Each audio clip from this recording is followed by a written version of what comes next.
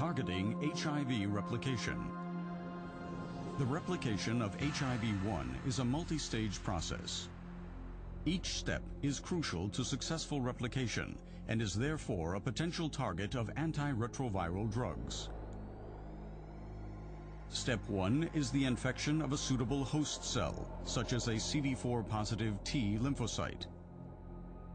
Entry of HIV into the cell requires the presence of certain receptors on the cell surface. CD4 receptors and coreceptors, such as CCR5 or CXCR4. These receptors interact with protein complexes, which are embedded in the viral envelope. These complexes are composed of two glycoproteins, an extracellular GP120 and a transmembrane GP41. When HIV approaches a target cell, GP120 binds to the CD4 receptors. This process is termed attachment. It promotes further binding to a coreceptor. Coreceptor binding results in a conformational change in GP120. This allows GP41 to unfold and insert its hydrophobic terminus into the cell membrane. GP41 then folds back on itself. This draws the virus towards the cell and facilitates the fusion of their membranes.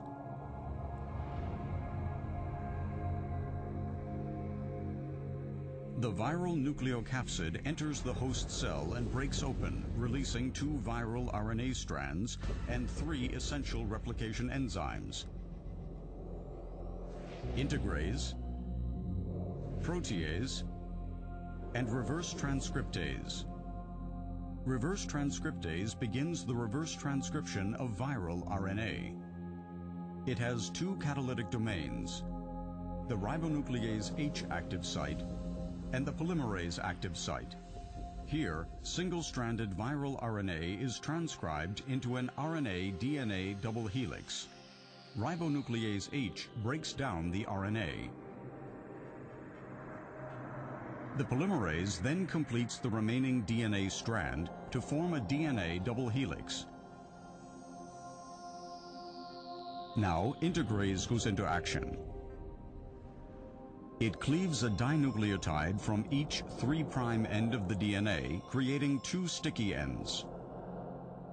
Integrase then transfers the DNA into the cell nucleus and facilitates its integration into the host cell genome. The host cell genome now contains the genetic information of HIV.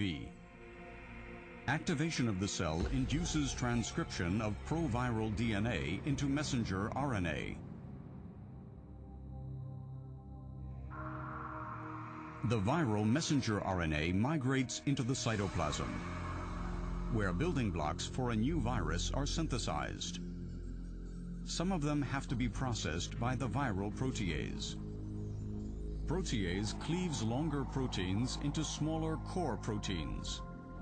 This step is crucial to create an infectious virus. 2 viral RNA strands and the replication enzymes then come together and core proteins assemble around them, forming the capsid. This immature viral particle leaves the cell, acquiring a new envelope of host and viral proteins.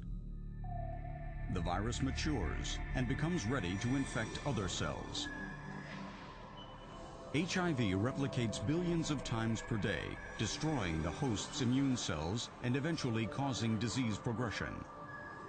Drugs which interfere with the key steps of viral replication can stop this fatal process. Entry into the host cell can be blocked by fusion inhibitors, for example.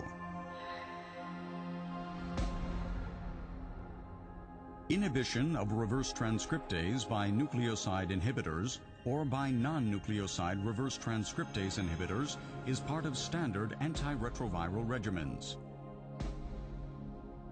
The action of integrase can be blocked.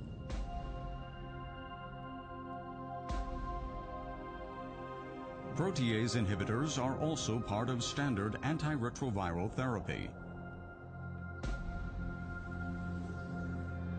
Each blocked step in viral replication is a step towards better control of HIV disease.